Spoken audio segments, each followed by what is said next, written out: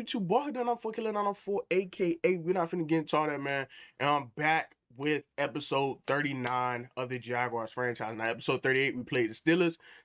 This episode, we're gonna fast forward, go to the divisional round. Now, I just want to remind everybody, I was the #1 seeded team in the AFC. So with me being the #1 seeded team in the AFC, we got that first week bye. And now in the divisional round, we're going to play the Pittsburgh Steelers, who we played in our last episode. So it's going to be a real good game.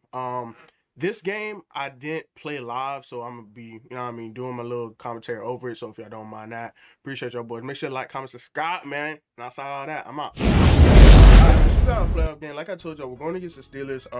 Last time we played this dude, smacked him, you know what I mean? I ain't even going, you know what I mean? I ain't even gonna try to sugarcoat nothing. We smacked that boy. Defense, I'm running my 3-3-5 to 3-3-5 wide scheme that I posted earlier this week. Offense, I'm running the spread. Right here, we come out in cover 4, bro, and I know he's not gonna make that read, right? That's a Stevie Wonder read. That's a read that you don't want to make. I'm playing all that. I'm playing the curl. I'm playing that crossing route. If that's me, I'm throwing it out of bounds. But we get the ball, 3rd and 6. He stopped me the first two times right here. Nothing's really getting open. That probably wasn't the best route combo that I had, but hey, it is what it is. I'm gonna take my sack, get my 3, and we're gonna go up 3-0. We're playing a little bit of offense, you know what I mean? He gets the ball back, and he like to run this wide receiver jet touch pass, and he like to add the it's the fake jet touch pass, and it'll be a QB power run. So he started to run that a lot, and that's another pick. You know what I mean? Honestly, that one I didn't think I was gonna get the pick. I was just lurking and holding triangle, and he happened to throw it to the tight end post route, and that's pick 6. You feel me? Now it's 10-0. It's not really looking too good for the boy. And like I told you, I smacked this man already, so it's not like, you know what I mean, unseen for why I'm winning. And again, he's gonna throw me another pick, like another one. You feel me? On some DJ Khaled jump, bro. And right here, I'm kind of gonna slow up the game a little bit because he went three straight picks. You know what I mean? So I'm trying to slow up the game a little bit. 1st and 10. Nice little angle route for Kareem Hunt. You know what I mean? And the reason I like the spread, bro, is because like it has 20 to 23 gun formations, which are all volatile, and like it has no single back or no I form, no strong. It's right there. We throw a dumb interception on the RPO. It is what it is. He's gonna take it all the way to the 40. You feel me? Or 39, whatever they give him. But I like the spread formation, bro. It gives me a lot to look for. You know what I mean? It has the A slot. It has the spread, it has the doubles, it has your trio, it has bunch, it has pretty much anything that you need if you want to just strictly run gun.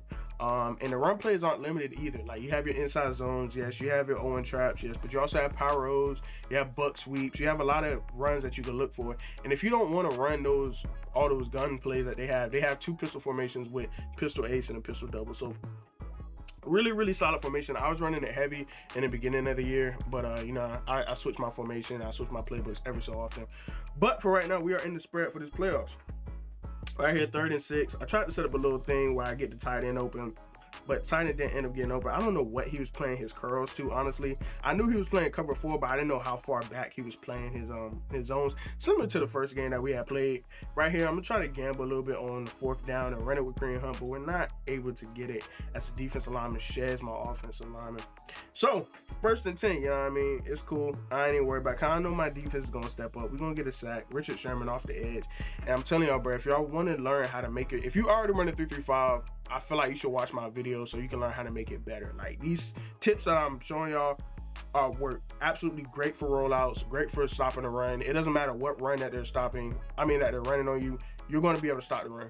The only thing I'd say about the formation that gives me difficulty is tight formations. When I go against tight formations, since I'm running multiple D, I usually go to $326. I'm gonna throw a little slight dot, little micro dot, the discussion all. But yeah, I go to $326. I'm going against formations like tight or bunch maybe. And right here, we're gonna hit him with another dot over the sideline. And that's the thing I'm telling you about spread, bro. Like I can do so much, and there's a bunch of the same concepts in all these formations as we punch it to the end zone for a 17-7 lead. And now, like I told y'all, we get the ball at in the start of the 3rd quarter. And honestly, if I make it 24-7, I wouldn't say I'll put the game away, but going up 3 possessions is always good. You feel me? So I was running this trio offset weak play. This formation could be found in the Chiefs playbook as well. It's a really good formation. Had square open right there, but I'm gonna wait and hit X over the top. And I mean, LaVisca Chenault said, yeah, I mean, we just ain't gonna block today, which is cool. But I feel like I definitely could have got more yards on here. Right here, we're gonna go to a run with Kareem Hunt. And Kareem Hunt is, like I say in every video, bro, is the best running back in the league, bro. Like he literally can't be stopped. He can't be stopped, bro. Like he's a wrecking ball. Right here, we go to the power O. The power O is a really good formation because it's a little bit better than the 0-1 trap. Now the 0-1 trap is meant for you to go left. The power O is meant for you to go right. And right here, I just run my pad and goal line play where I just put the running back on the swing route. But if you're not doing this, bro, I'm telling you, come out and goal line, put your running back on the swing to the left. Well, PA power O, put your running back on the swing to the left, and it's going to be wide open every single day. And what I told y'all earlier, man, with Lamar Jackson, he liked to run that jet touch pass, and he liked to spam the little QB power. So after a while, you know what I mean, he was kind of killing the 3-3-5. So what I tried to do was I tried to shift all my guys to the strong side, because the strong side being whatever the side the tight end was on, because he wouldn't even run the inside zone. He'd just either run a touch pass, or he'll run the QB power, or he'll just do a play action. Right there, like I said, he's a bot. He just threw it up to his X factor, and he ends up getting rewarded. So I'm like, all right, it is what it is. That's cool. We get the ball, end up going 3 and out, and I put him the ball back. So now he's starting to, I guess, get a little bit of momentum. 7 minutes left in the fourth quarter.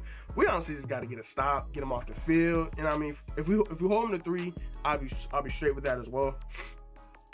Still in the 3-3-5 wide. I'm trying to stick to my guns a little bit, but he is kind of ripping it up. As you can see with this QB power, he's getting quite loose.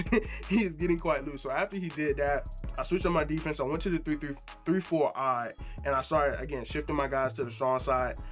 And you know what I mean, as you can see right here, 1st and goal, we did a nice little job. You know what I mean, even though I got a superstar out there, we did a good job of containing with the backside linebackers and defensive backs. And again, he likes to hurry up and run the same exact play. So I'm gonna run the same exact defense. You know what I mean? If you're gonna come out here, do the QB power, it's locked up. You feel me? Now it's 3rd and goal. Now you're forced to pass, because I already know what you're gonna do, and you're not resetting your offense. You're not going to the huddle. You're gonna just no huddle. So bet. I'm gonna just do my same adjustments, lock up everything, because you're running the same plays regardless. And we're gonna get a sack in the back. You know what I mean? We're gonna get a sack on the 16, and you're forced to either have to go for it, or you're gonna kick your field goal. Either way, I like my odds in both of those scenarios. You feel me? We ends up taking his points, making it 24-17 with 4 minutes and 14 seconds left. We get the ball. I ain't gonna lie, I'm shooting clock. You know what I mean? You gonna have to get me off the field, especially with them 2 timeouts. I want both of them timeouts. And here goes Kareem Hunt. Here goes Kareem Hunt, man, running it all the way down to the 41. And now he's lighting up, and he gets kind of dangerous. Cause I think I got freight train on him, where he just he breaks whatever first contact is on him. No matter where it is, the first person who touches him, he's more than likely gonna break that. And we're just gonna keep running the ball down the field. 2 minutes left. I'm still running the power O, and that power O is getting dangerous. But I always feel like my biggest Achilles heel, bro, is holding calls, bro. Like, I don't know how I get so many holding calls in the season, bro. It's honestly mind-boggling. But it's cool. I'm not even worried about it, because I know the defense that he's in is a cover 4. And with me knowing that it's a cover 4, I could do one of 2 things. I could either pass the ball to where there's a gap. So say if he's playing in the middle, I could throw it over the middle, or if he's playing on safety, I could throw it to wherever safety side he's on, or I can run the ball. Right here, I know he's in cover 4. 3rd and 16. This is kind of a big gamble. This is a really big play in the game.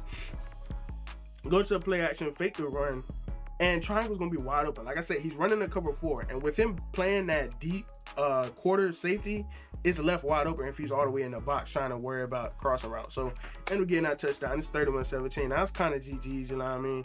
But this is gonna put the nail in the coffin as he throws an interception to Marcus Williams. You know what I mean? That's probably one of the best signs I had in this in this franchise. You know what I mean? But yeah, that's honestly gonna be the game. 31-17. I tried to run the ball out on him. You know what I mean? But he kept calling timeout. He had 2 timeouts. He called another timeout. So I'm like, all right, bet. You're gonna keep calling timeouts, keep me in this game. I'm gonna score another touchdown. That's just how this is gonna work. So right here, we came out in ace.